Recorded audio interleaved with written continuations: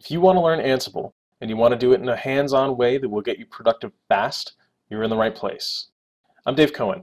I've spent the better part of the last 10 years in the trenches of the tech world as a system administrator, software developer, security analyst, and most recently, platform engineer for a tech company in Boston. You might know me from my Tutorial Linux YouTube channel, where my mission is to help people get started with Linux system administration.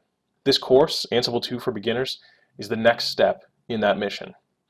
Automation is a big part of what separates the great companies from the rest, and it also happens to be what separates the great sysadmins from the mediocre ones.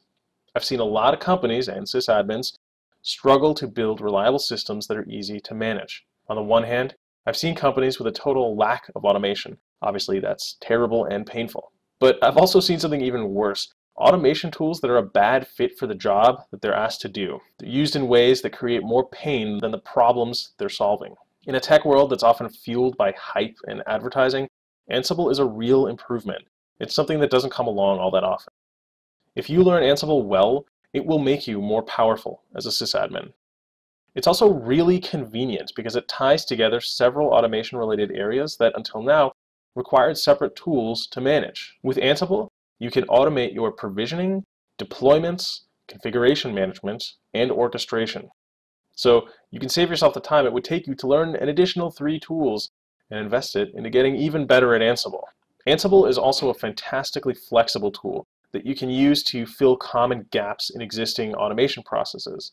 It's so easy to start using Ansible because it has virtually no requirements, just Python and SSH. You can literally apt-get install Ansible and run a single command and boom, you're managing some machines with Ansible. Whether you're managing 5 machines or managing 5,000, Ansible can make your life easier and make your systems more reliable.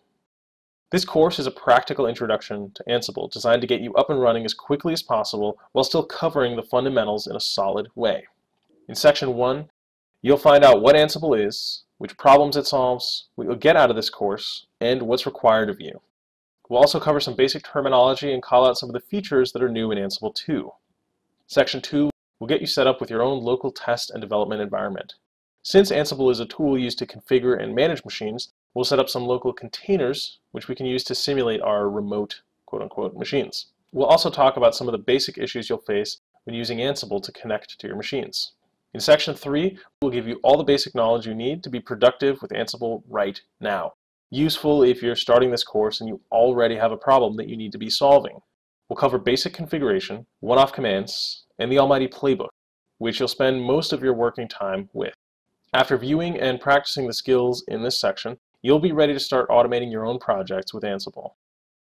In Section 4, we'll deploy and configure a real-life web application, Mattermost, so you can see how all of this works in practice. This stuff is like riding a bike. You can't learn it from a book. I've tried to make in Section 4 close as possible to the experience of sitting down with someone and having them walk you through a practical project that you can use immediately.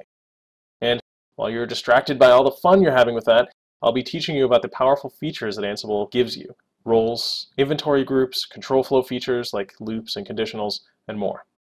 Section 5, you'll learn about things that can make your Ansible code more performant, maintainable, and secure. We'll also take a look at debugging for those times when you need to figure out what's going on. In this section, we'll show you how to integrate with cloud platforms like AWS and OpenStack.